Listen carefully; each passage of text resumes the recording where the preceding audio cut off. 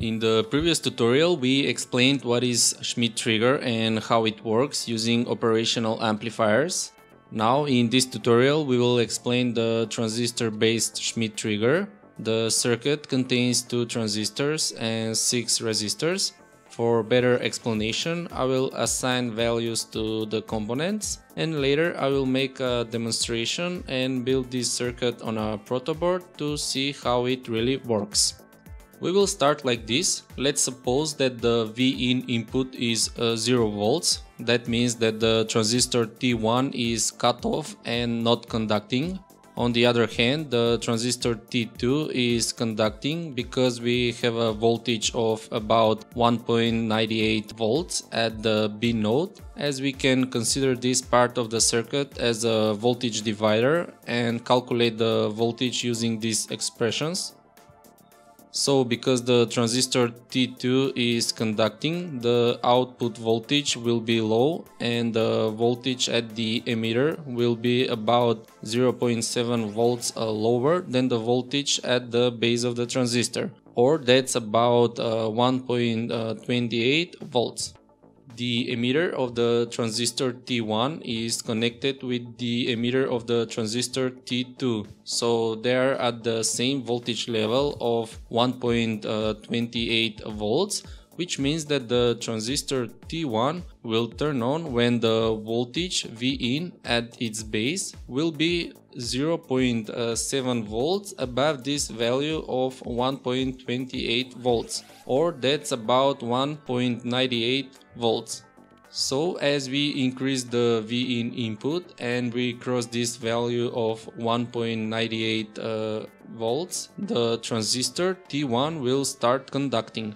This will cause the voltage at the base of the transistor T2 to drop and will cut the transistor off.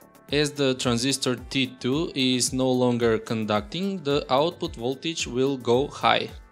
Next, the voltage V-in at the base of the transistor T1 will start declining and it will turn the transistor off when the base voltage will be 0.7 volts above the voltage of its emitter. This will happen as the current in the emitter will decline to a point where the transistor will get into forward active mode. In this mode, the collector voltage will increase, which will also increase the voltage at the base of the transistor T2. This will cause small amount of current to flow through the transistor T2, which will further drop the voltage at the emitters and will cause the transistor T1 to turn off. In our case, the V-in input needs to drop to about 1.3 volts to turn off the transistor T1. That's it, now the cycle repeats over and over again.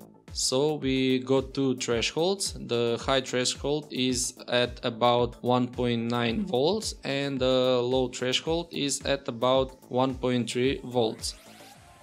Here's a demonstration of the Schmitt Trigger circuit on a protoboard. The input voltage comes from the potentiometer and the output is connected to the LED. So as we increase the input voltage, we can see that the LED will turn on at about 1.9 volts or 1.8 volts in our case. Now, for turning off the LED, we have to decrease the input voltage to the lower threshold at about 1.3 volts. Thanks for watching, and for more tutorials visit my official website howtomechatronics.com.